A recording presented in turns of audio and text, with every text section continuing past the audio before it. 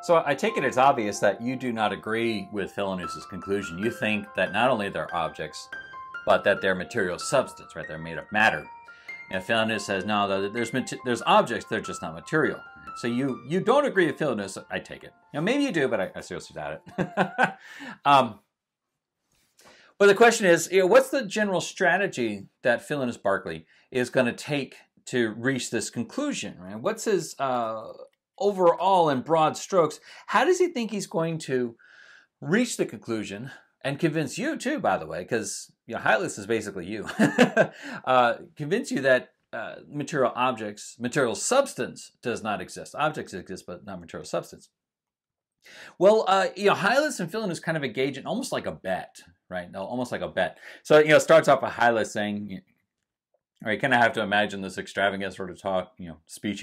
You were represented in last night's conversation as one who maintained the most extravagant opinion that ever entered into the mind of man, to wit, that there is no such thing as material substance in the world.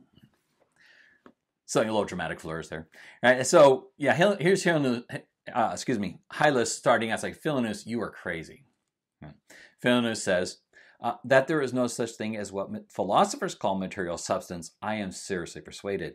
But if I'm made to see anything absurd or skeptical in this, I should then have the same reason to renounce this that I imagine I have now to reject the contrary opinion. So what Philonous is saying here is, if you can show me that the belief that there's no material substance is either absurd, so results in some kind of bizarre contradiction, right? Or just something completely bizarre, apparently more bizarre than there's no material substance, or skepticism, right? Then he'll give up material substance. He'll give up the idea that there's no material substance. He'll say that there is material substance. Because he says, right now, the belief that there is material substance results in absurdity or skepticism or both. Right?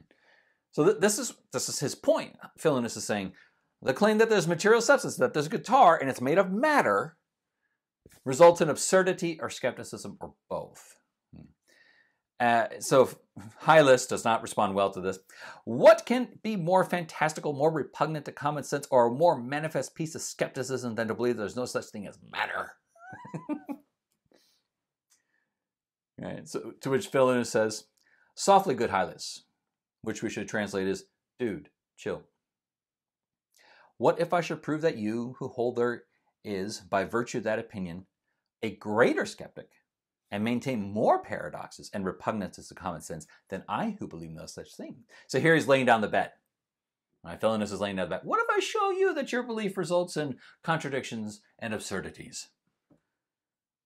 Hylas says, you may as soon persuade me the part is greater than the whole as that, or in order to avoid absurdity and skepticism, I should ever be obliged to give up my opinion at this point. Hylas says, no way. You can't do it.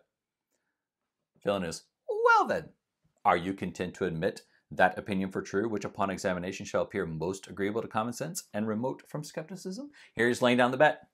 It's like we're going to have two competing theories. One that there's material substance and one there is not material substance. There's objects, right? But either it's material or it's not.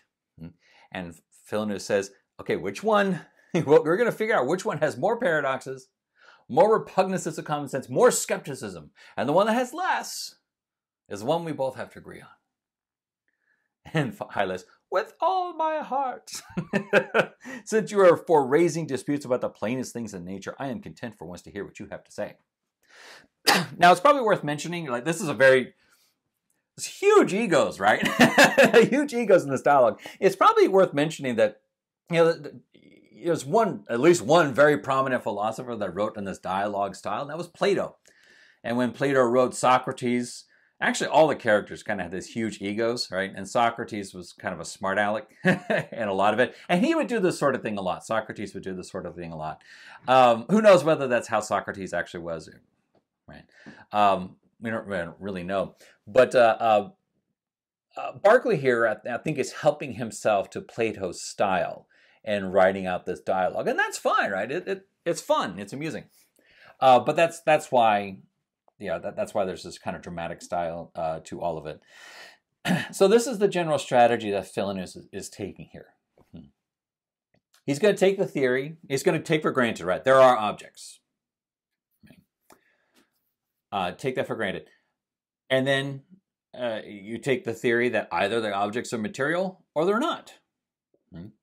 And what he says is, look, we're going to compare these two, and whichever one has more repugnances to common sense, more absurdities, or results in skepticism, that's the one we have to give up. So he thinks that, material substance has repugnances to common sense and results in skepticism, so we have to give it up and only keep that theory that objects exist, they're just not material.